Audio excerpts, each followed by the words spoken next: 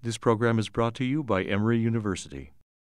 Well, it's hard to know exactly what it meant. It may not have meant just one thing, but the question seemed to be, or at least the idea seemed to present itself, that when you really looked to the Bible for things about human flourishing or the good life, that you came away with something that was a good bit more complex and variegated than, lots of money, and lots of free time and lots of pleasure. What I think about the prosperity emphases, the simplistic ones, especially the prosperity gospel, is that it's a greatly abbreviated, pigeonized version of the full language of Scripture. I'm worried about that because those messages are often very powerful precisely because of their simplicity and also wildly popular. They can sell a lot of books, they can gain a lot of fame, they can get a lot of people listening because they promise a lot.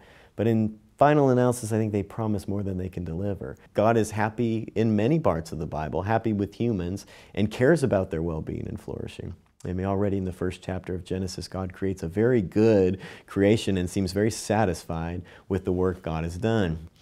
So it's a rather unfortunate development that Christian theology and readers of the Bible have focused overmuch on the wrath or negative aspects of God, which are, to be sure, there, but to the expense of these other passages that are clearly about God's own happiness and God's happiness and human happiness. One of the great texts about happiness in the Bible, particularly with Jesus, is the Beatitudes, where Jesus says things like, "Blessed are the poor in spirit." This is definitely a redefinition of happiness. And in Luke's gospel, it's not the poor in spirit, as in Matthew, it's "Blessed are the poor," period.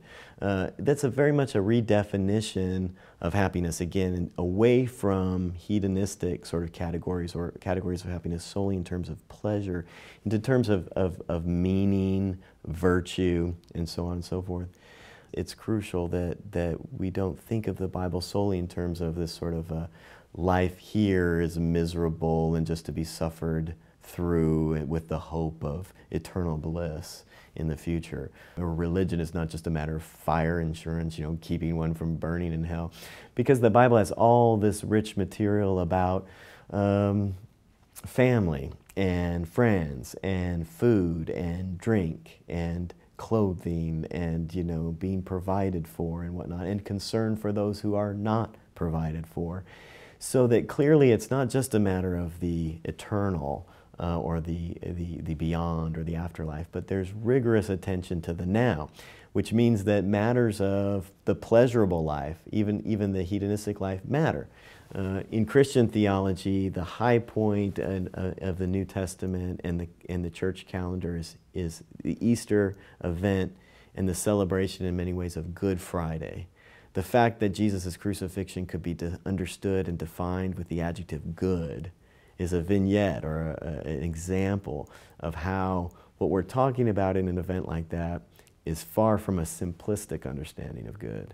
And that's the kind of deep wrestling with the meaning of happiness that we need to have when we approach a complex document like the Bible. The preceding program is copyrighted by Emory University.